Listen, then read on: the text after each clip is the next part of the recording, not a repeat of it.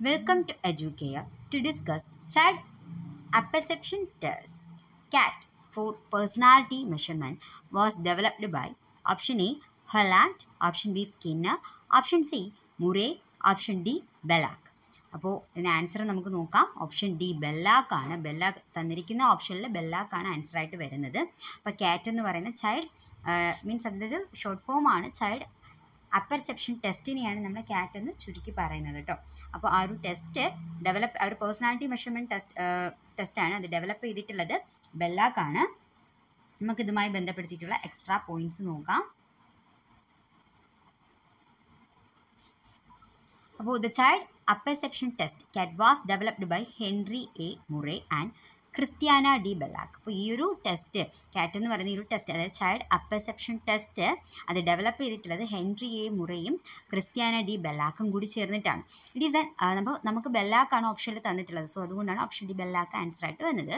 It is an adaptation of മുറേസ് തെമാറ്റിക് അപ്പർസെപ്ഷൻസ് test TAT, which is a projective psychological test. While the TAT used adult figures and themes, the CAT was designed specifically for children. അപ്പോൾ നമ്മൾ പറഞ്ഞതുപോലെ Henry A മുറയും Christiana D ബെല്ലാക്കും കൂടി ചേർന്നിട്ടാണ് കാറ്റ് child apperception test develop ചെയ്തിട്ടുള്ളത്. ഇത് ഒരു projective psychological test ആയിട്ടുള്ള മുറയുടെ തിമാറ്റിക് അപ്പർസെപ്ഷൻ ടെസ്റ്റിൻ്റെ, അതായത് ടാറ്റ് എന്ന് പറയുന്ന ടെസ്റ്റിൻ്റെ ഒരു അഡാപ്റ്റേഷൻ ആയിട്ടാണ് കാറ്റിനെ ഡെവലപ്പ് ചെയ്ത് കൊണ്ടുവന്നിട്ടുള്ളത്. അപ്പോൾ ടാറ്റ് എന്ന് പറയുന്നത് മുതിർന്നവരുടെ കണക്കുകളും തീമുകളും ഒക്കെ ഉപയോഗിക്കുന്ന സമയത്ത് കാറ്റ്, അതായത് ചൈൽഡ് അപ്പർസെപ്ഷൻ ടെസ്റ്റ്, അത് പ്രത്യേകം കുട്ടികൾക്ക് വേണ്ടി രൂപകൽപ്പന ചെയ്തിട്ടുള്ളതാണ്. അപ്പോൾ the cat uses pictures of animals in various situations which children are taken to interpret and tell stories about. This helps to reveal their underlying thoughts, emotions and psychological functioning also. അതായത് കാറ്റ് എന്ന് പറയുന്നത് child apperception test എന്ന് പറയുന്നത് അത് എന്താണ്, മൃഗങ്ങളുടെ അല്ലെങ്കിൽ അനിമൽസിൻ്റെ പിക്ചേഴ്സൊക്കെ യൂസ് ചെയ്തുകൊണ്ട്, വേരിയസ് സിറ്റുവേഷനിൽ യൂസ് ചെയ്തുകൊണ്ട് കുട്ടികളെ കൊണ്ട് ആ ഒരു പിക്ചേഴ്സ് നോക്കിയിട്ട് എന്ത് ചെയ്യുക, അവിടെ അതിനെ വിശകലനം ചെയ്യാനോ അതിനെക്കുറിച്ച് കഥ പറയാനൊക്കെ എന്താണ് അവരെ പ്രോത്സാഹിപ്പിക്കുക. ഇതിലൂടെ കുട്ടികളുടെ എന്താണ് അണ്ടർലൈൻ തോട്ട്സ്, അവിടെ ഇമോഷൻസ്, സൈക്കോളജിക്കൽ ഫങ്ഷനിങ്ങിനൊക്കെ എന്ത് ചെയ്യുന്നുണ്ട്, വ്യക്തമാക്കാനായിട്ട് അല്ലെങ്കിൽ മനസ്സിലാക്കിയെടുക്കാനായിട്ട് ശ്രമിക്കുന്നുണ്ട്.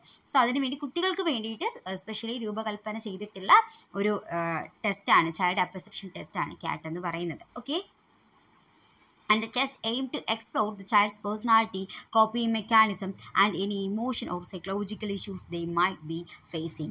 Bellac and Murray's goal was to create a version of the TAT that would be more reliable and appropriate for the younger audience. അപ്പോൾ എന്താണ് ഈ ഒരു ടെസ്റ്റിലൂടെ കുട്ടികളുടെ പേഴ്സണാലിറ്റി, അവിടെ എന്താണ് അവരുടെ കോപ്പിംഗ് മെക്കാനിസം, അവിടെ പലതരത്തിലുള്ള വൈകാരികമോ മാനസികമായ പ്രശ്നങ്ങൾ എന്നിവ പര്യവേഷണം ചെയ്യുക, ഇതൊക്കെ മനസ്സിലാക്കിയെടുക്കുക. സോ ഇതൊക്കെയാണ് ഈ ഒരു ടെസ്റ്റിലൂടെ നമ്മൾ അല്ലെങ്കിൽ ഇവരെ ഈ മുറയും അതുപോലെ ബെല്ലാക്കും ഉദ്ദേശിച്ചിരിക്കുന്നത്.